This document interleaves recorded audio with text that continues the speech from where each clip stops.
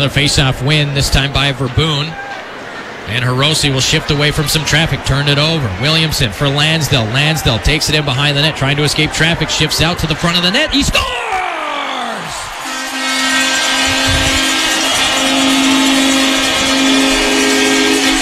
Jesse Lansdell, what a move! Behind the net to himself, to the front of the net, and as he's falling, rips it off the post and in.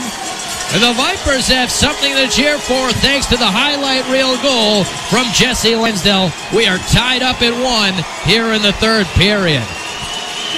12:39 the time of the goal. That was just an individual effort on display